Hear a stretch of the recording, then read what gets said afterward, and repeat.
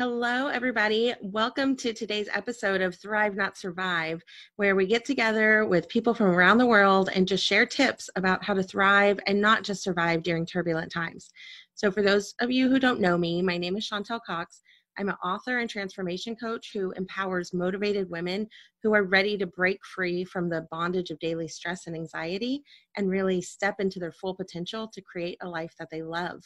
So I am so excited to be here today with Walita Cherie, and she is a mindset and personal finance coach for millennials and is excited to share about how to prosper during financial chaos. What are some tips you would have for us time to thrive? I would like to share with you guys 5 tips for your mindset that you can apply today and use forever. So the first thing is for mindset is you have to stop worrying. I know a lot of people out there are concerned about what's going on in the world, which is great. We need to be concerned. We need to show empathy, but you have to stop worrying. And what I mean by that is take into control what you can control. Whatever you can't control, you kind of have to just put it to the back burner. The reason is because our bodies are not designed to live in a state of fight or flight, meaning we're either running from a situation or we are fighting back at a situation. That is only supposed to be used in an emergency. And if you find yourself constantly worrying all the time, you are constantly keeping your body in a state of fight or flight, which spikes cortisol, which is a hormone inside of the body, and it causes fat to accumulate in the abdominal area, which starts to put pressure on your vital organs. It also can increase your blood pressure. It can interrupt your sleep. It can interrupt your eating and just your mood in general. So you have to stop worrying and put things into perspective. Is this a real threat or is this a perceived threat? Whatever you can change those things. Whatever you can't change, you can't, like I said, put that to the back burner. The second tip I have for you guys is put good information through your eyes and ears. Never before have people been able to actually say they have time to do things. You have to organize your day, of course, because I know we still have some people work from home and some people take care of kids, but you need to put on your schedule time for you to grow. And what I mean by taking care of your eyes and your ears, read good books during this time. If you have problems that you haven't found solutions for, search for those in books. Listen to good podcasts. Watch things that are going to be healthy for your mental state. So if you are noticing the news is constantly making you fear, maybe you don't need to watch the news all day, every day. Maybe you choose a very small segment so you can stay on top of things. But when you feel that worry and that fear, you turn it off. So guard your eyes and guard your ears, read good books, listen to good podcasts, and watch things that are beneficial to your growth. The third thing I want to talk about is monitor who you are with and where you're spending the most time. And right now, we're all spending time in places like our home. So it's not like we're going out to the club or going out to the library or to the coffee shop. We're all at home. And for the first time, many people have had to face their spouses and their kids, something most people didn't have to do because they were too busy to really get to know that their family, because of the way society has divided us with our time. So I would say make sure you're nurturing your relationships. But also, when I'm saying look at who you're spending time with, look at how you're spending time online. Are you in gossip columns? Are you watching things that's causing fear again to spike? Be careful of that, because who you spend your time with and where you spend your time, you become the average of those people that you're constantly spending your time with. So I try to surround myself with positive people. I try to surround myself with people who are going in the same direction as me. I try to keep myself grounded with people who can keep me accountable, because you don't want to put yourself in the midst of people who are going to tell you that what you're doing is okay. If you want to go to the next level, you need people to tell you what you're doing that's not okay. So get you an unofficial board members, get a group of board members, people who are somebody who's going to hold you accountable, somebody who's going to encourage you, somebody who's going to challenge you, someone who's going to be your cheerleader no matter what. You need to find a group of people because you want to stay positive. If you find yourself constantly being negative, look at the group of people you're around and see what they're talking about. And I guarantee you, you're probably going to notice that those people you're spending time with are being negative, which is why you're starting to speak like that.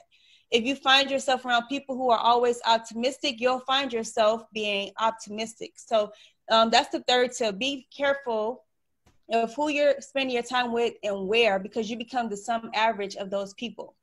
The fourth tip I want to give you is practice gratitude. In our world today, it is easy to say how bad things are, but I challenge you to change your perspective. If it's raining outside, don't get mad that it's raining. Be grateful that it's raining because crops can grow, which means you can eat food. If you just get laid off from your job, I want you to practice gratitude even in that, because if you really think about it, for most Americans, we don't even like our jobs. And so maybe this is your time to start that business you've been procrastinating. Maybe this is the time that you can write that book, or time that you can nurture your time with your family and your friends, your roommate. So make sure you are practicing gratitude. And what I do is every morning I wake up and I look for something that I'm grateful for. And if you can't think of anything outside of just being alive, that is a privilege. It's a blessing to be alive, because not everybody, especially now with COVID-19, not everybody is blessed to say that they have another day to live. So if your heart is beating, you have an opportunity. That's something to be grateful for.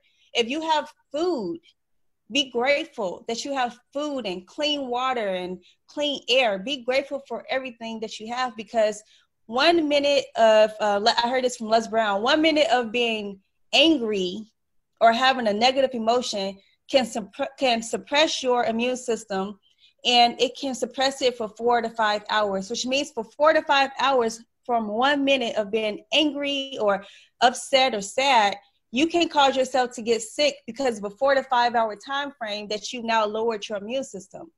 On the contrary, if you're happy and you're laughing, you have in 1 minute of just doing that, you can boost your immune system, and you can boost it where you're protecting and you're enhancing your immune system for up to 24 hours. So I say choose gratitude, because this is a time that we didn't choose.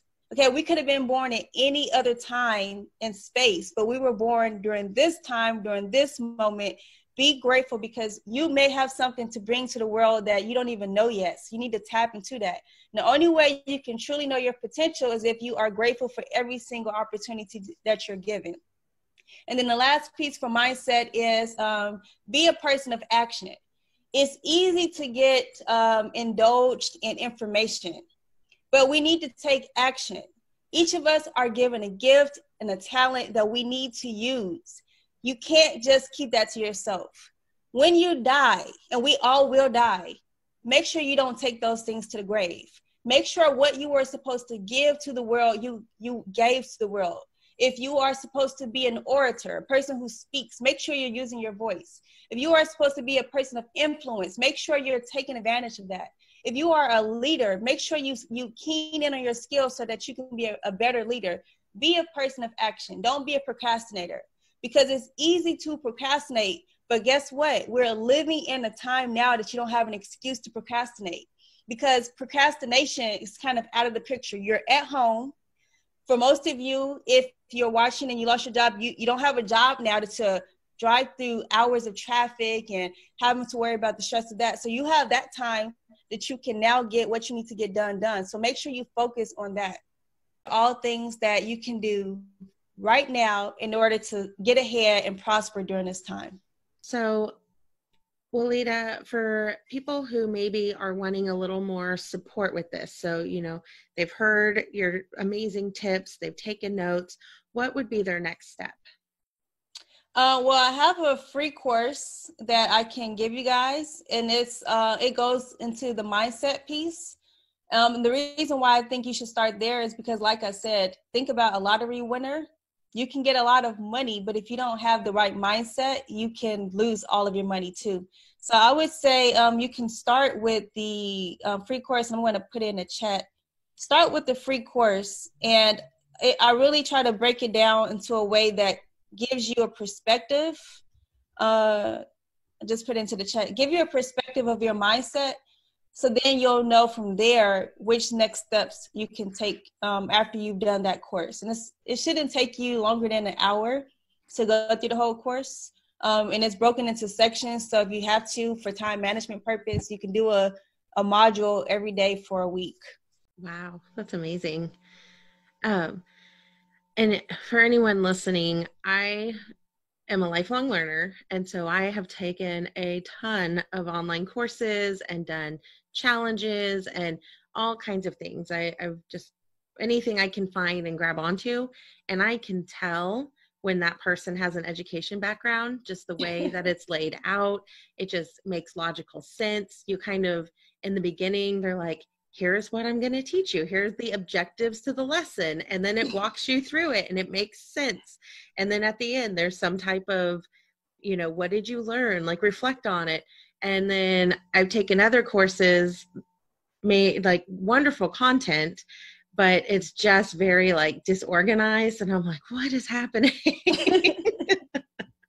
So I love it when educators step into the online world and use their knowledge. It just makes the learning as adults, like, just makes it that much more easy. There's definitely, I think, 7 different styles of learning. And most people don't know that. And so they try to make it one style fits all. And you can lose people that way. So I've tried my best to make it where I can reach people of all different learning styles. So if not 3 or 4 of them, if I can't reach all 7, I'll at least try to get 3 or 4 styles in my courses.